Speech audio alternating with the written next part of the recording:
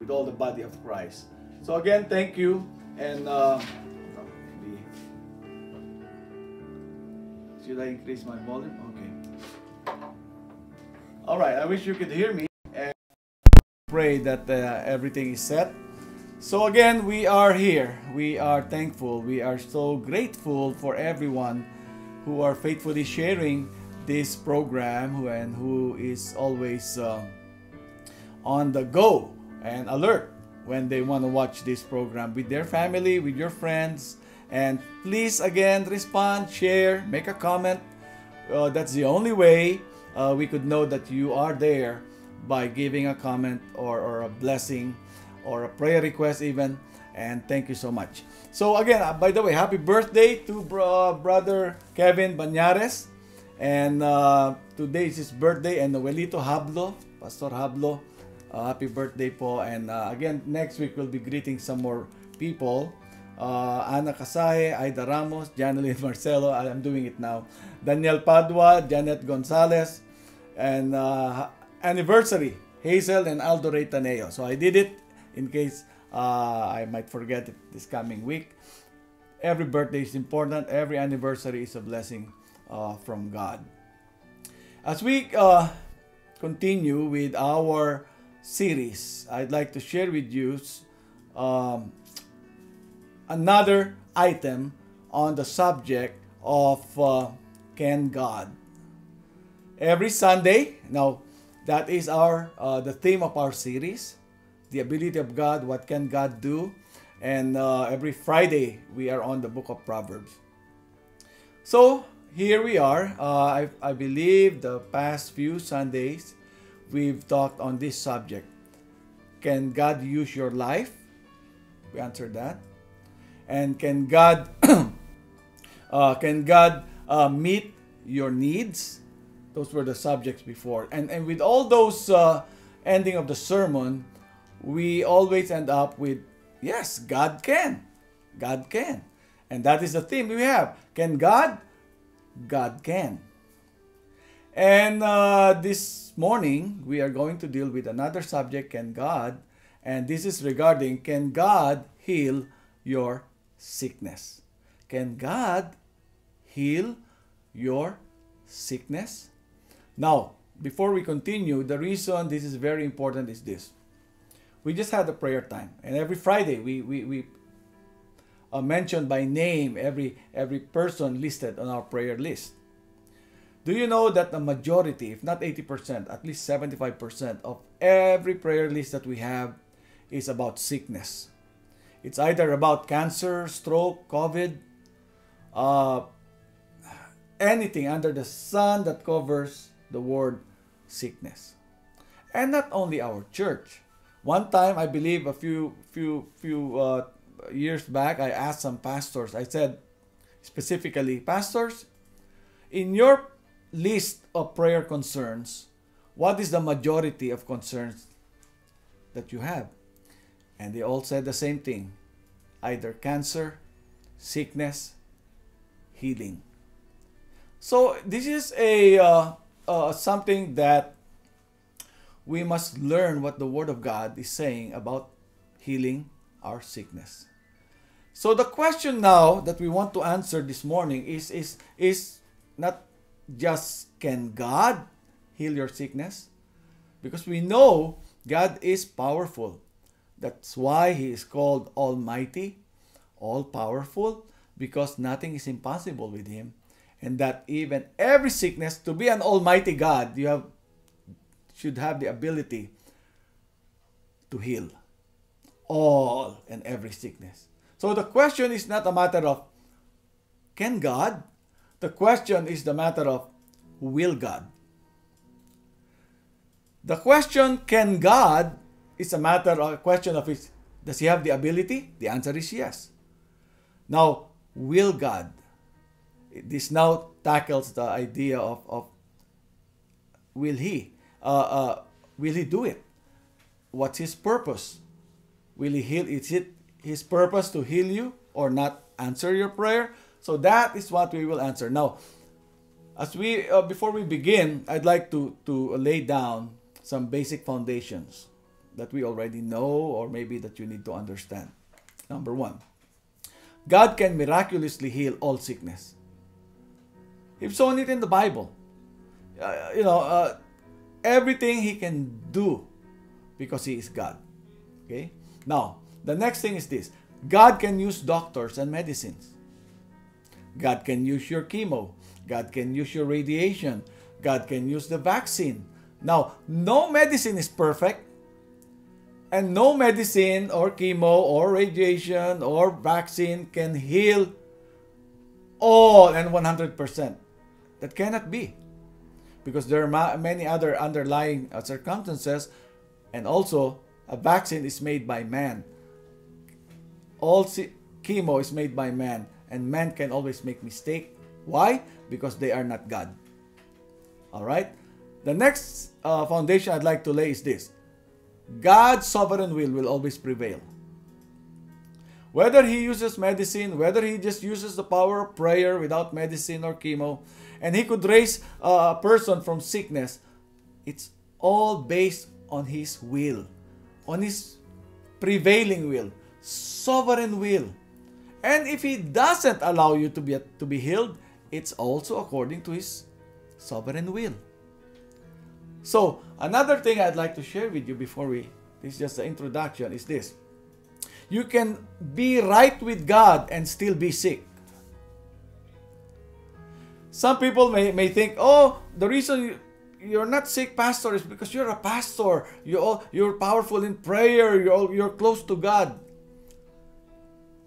That is not the reason we're not sick. The reason we're not sick is because either the time is not yet for us, and the purpose of God wants us not to get sick. And if we do get sick, again, the same principle applies. If God allows us to be healed, praise God. If God doesn't allow us to be healed, praise God. Because of the sovereign will of God. We've seen this in many portions of the Bible. Okay? Trophimus. Paul said, I left Trophimus in Miletus sick. The Apostle Paul advised Timothy, take a little wine for your stomach, for your frequent infirmities. So even Timothy, a godly man, gets sick. Even in the Old Testament, Elisha became sick with the illness of which he would die. The Apostle Paul himself said, I have this thorn in the flesh. I have this infirmity. I have this ailment that becomes a thorn in my flesh, and God would not remove it. I prayed 3 times fervently. So, to understand what is healing all about, you must understand one thing. That we are composed of 3 items or 3 elements, or what you might call it. The Bible said this, now may the God of peace Himself sanctify you completely. And may your, guess what? The Bible said, may your whole spirit, soul, and body be preserved blameless at the coming of our Lord Jesus Christ. So, we are a tripartite being. What you see now is my body, the one that I dress, the one that I comb every morning. That's my body. But also I have a soul. The soul is my personality. That's my way. That's my mind, my emotion. The one that have emotions, whether anger or love or whatever. That's me, part of me, and also my will. And there's also my spirit. I'm a spiritual being. Every person in this life was born with their spirit dead because of sin. And that's why when you receive Jesus Christ as Savior, when you believe in Christ as your Savior, then your spirit becomes alive, as the Bible said. Okay? He quickens your spirit because the Holy Spirit of God dwells within that spirit. That's a quick study of the reason. Because when people pray, usually we just think of our body. Lord, this virus attacks your lungs. That's your body. Cancer attacks what? Your brain or whatever part of the body that has cancer. That's your body. Alright? So now, remember this. Jesus healed people during the time that he was on earth. But guess what? All who were healed by Jesus died. But all who believed in Jesus are still living. Why? Because those people that Jesus healed the body, later on, they die. Where are they now? But those that believe in Jesus, before and even now, are still living, even if they are not anymore with you. That's why Jesus said, I am the resurrection and the life. He who believes in me, though he may die, he shall live. So in actuality, you never really die, in a sense, because you are never separated from God.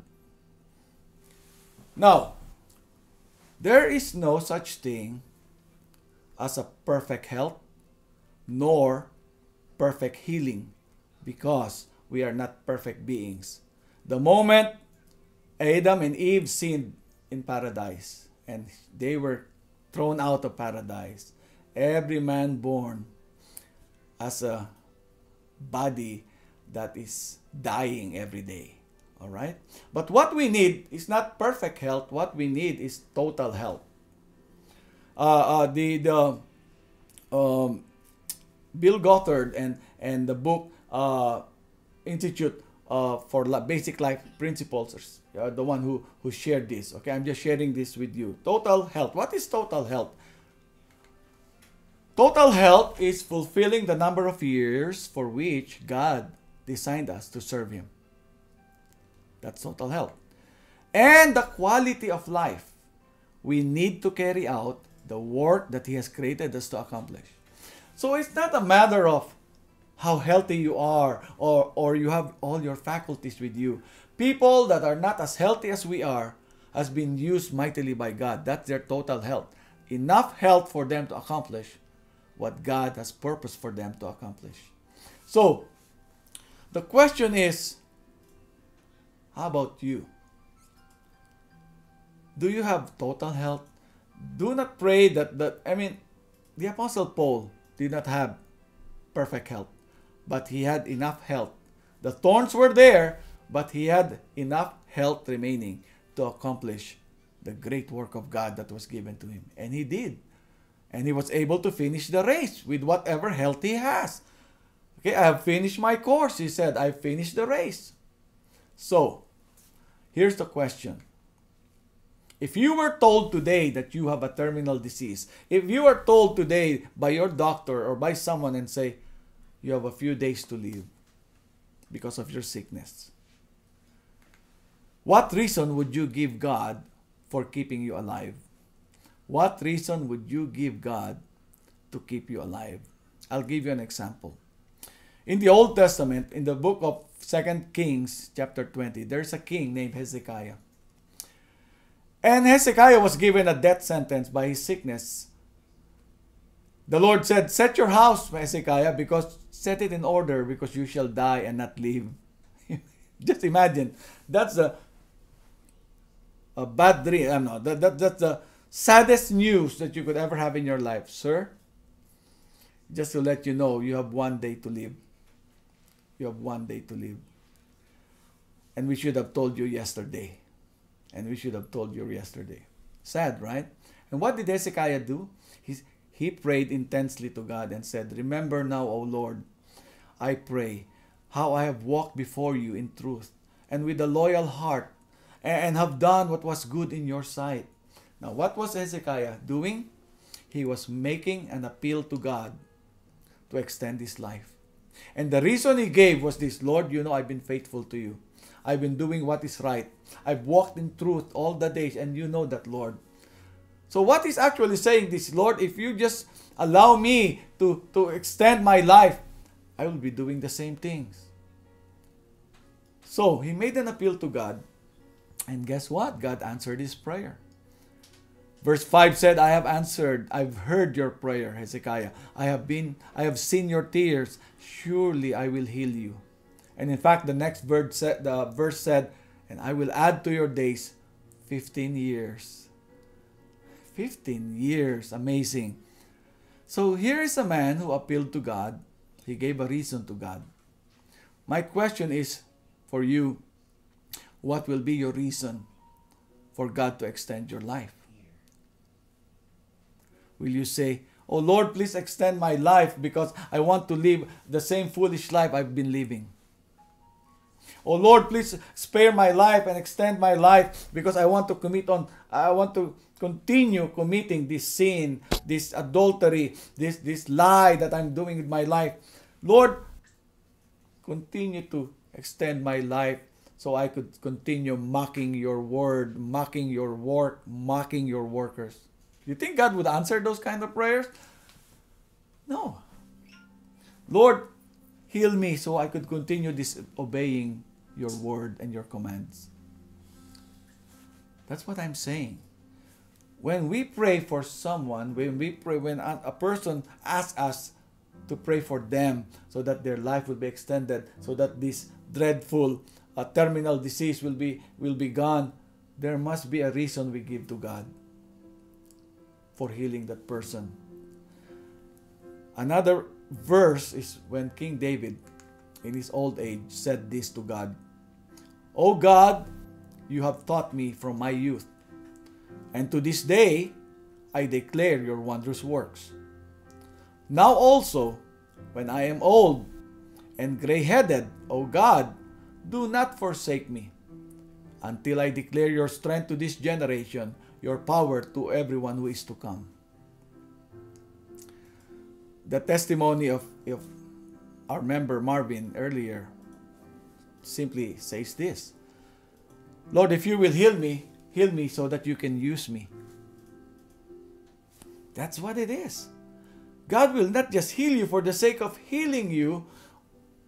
God will not just answer your prayer of healing just for the sake of being able to answer. There must be a reason. There must be a reason. And you must use discernment, because there are reasons for our sickness. There are reasons why you get sick. Well, first of all, that sickness could be because you have disobeyed God. You have lived a foolish Christian life, and God would chastise you because He loves you so much. Remember, the Bible said, "Whom the Lord loves, He chastens," or He corrects, or He disciplines. Chastisement is a part of God's love. And because God doesn't want you to continue with your foolish ways, He has to correct you. He has to wake you up. And sometimes He used those sickness, those events in our lives, even the loss of money, even the loss of a loved one, just to teach us to correct our ways. Or sometimes there's what we call sickness, and this sickness is the very reason how God can take us home. If you're a believer, you know you are a Christian, you know that you have eternal life in Christ, and you know where you will spend eternity if you die. So you're not actually afraid to die because you don't know where you're going. But actually, sickness is an instrument by God to take you home. Even those people that preaches or teaches that they have a gift of healing, believe me, most of them, all of them died too. And guess what? They all got sick and they died of that sickness. So what we are saying is that sometimes sickness is allowed by God to take us home to be with Him in glory. Because if nobody on earth gets sick, then people that are evil will still be living today. And guess what? I don't want to have Hitler living for eternity. I don't want to have people that are evil roaming this earth. I'm saying it's a tool of God to take us home. Not only that, sickness unto fruitfulness. Sometimes God allows sickness so that we could be more fruitful in our lives. I just the other day watched Johnny Erickson. Do you know she had COVID too? And then she made that video and she said, I don't know if I'll recover from this COVID, but God has been so good. And guess what? Her ministry is being used by the Lord. And she was paralyzed on her youth. Remember when she had that accident? She was paralyzed. And I've been giving you Nick Vujicic, Fanny Crosby, and all the men and women of God, children of God, that have ailments. that have frailties, that have diseases, that have sickness, but was more fruitful because of that. And finally, there's a sickness that God used to glorify God. To glorify God. So in all these things, we could learn several items. We can learn several principles. Number one, power may come through suffering and sickness. Sometimes, when you're so strong and okay and so healthy, sometimes that could even be your greatest weakness. That could be the cause of your downfall. When everything is going smoothly in our life, sometimes that's when we become careless, we become proud, we become so insensitive to what God wants. We disobey God. So what happened was, your supposed strength have now become your weakness. But there are also times that your weakness may be your greatest strength. The thing that you, may it be poverty, physical weakness, whatever that quote and unquote weakness would be, but that was used by God to make you the kind of person He wants you to be. So not all strength are strength and not all weakness are weakness. But sometimes God allows sickness to give you the power. The Bible said, when Paul, remember I mentioned Apostle Paul, this is God's answer to him. This was God's answer to him when he was asking for the thorns in the flesh to be removed. God said, my grace is sufficient for you. Because when you are weak, then you are strong. Then I could give you my strength. So what did Paul say? He said, therefore, I take pleasure in infirmities, in reproaches, in needs. Thank you for persecutions. Thank you for distresses for Christ's sake. For when I am weak, then I am strong. So, power may come through your sickness and weakness. Not only that, so that productivity may come through suffering and sickness. The more you'll become productive.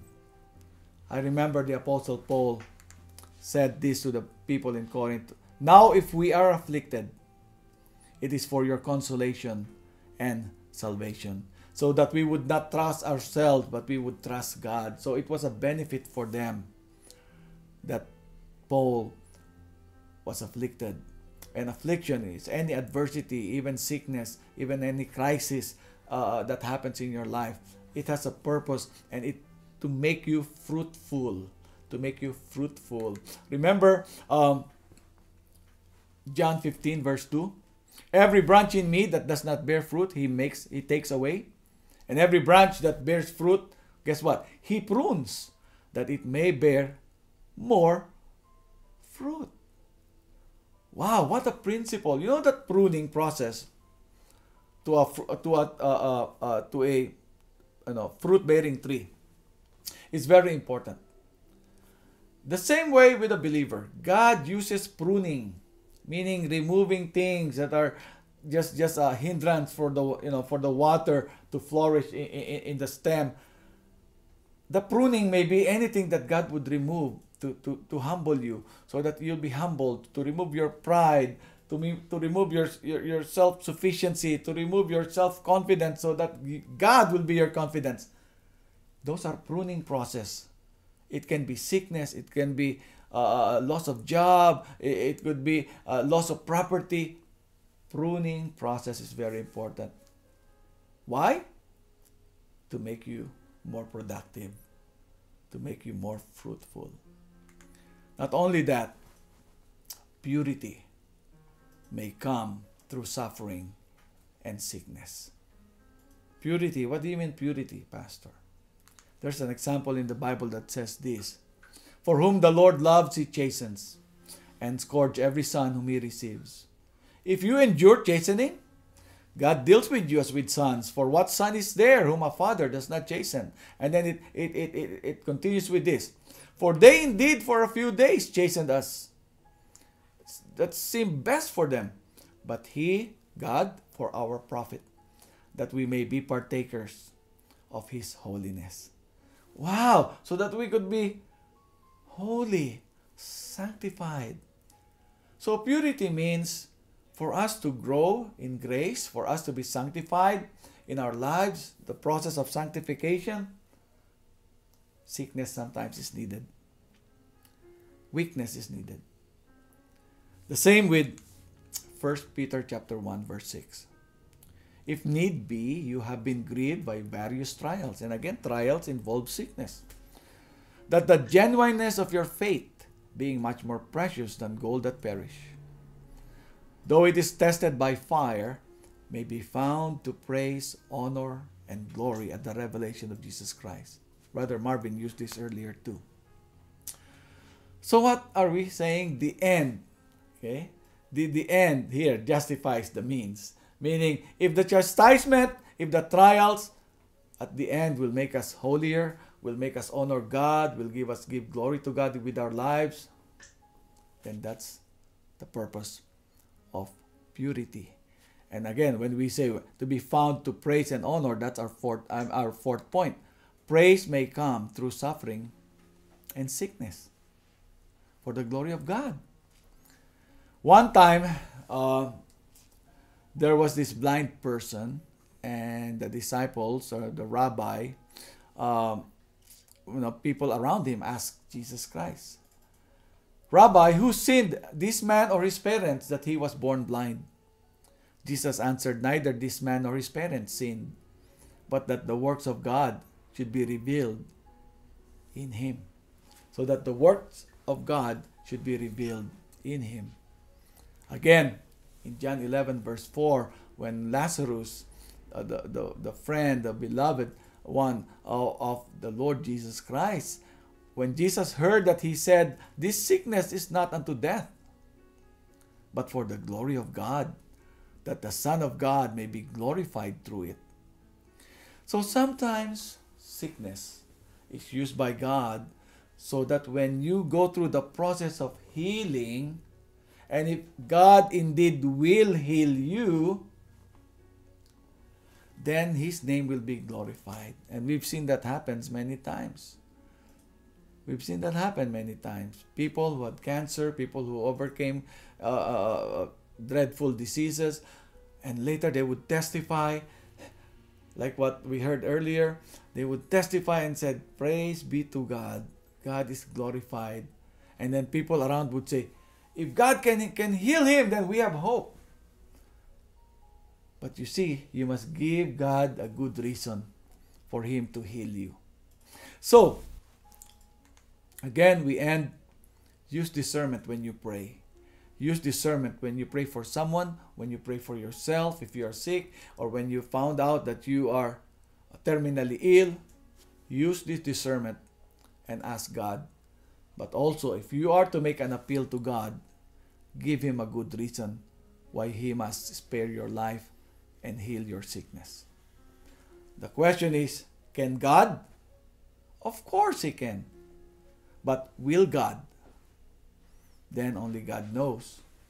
And again, you know if you deserve to be healed. Thank you for being with us. May you have a great weekend ahead of you. This weekend is Martin Luther King Jr. week. And again, he's a Baptist minister, by the way. And because of him, we have the freedom, of the rights that we have living right now. So thank you again. Be with us next Friday. And may you have a wonderful day in Christ. God bless you.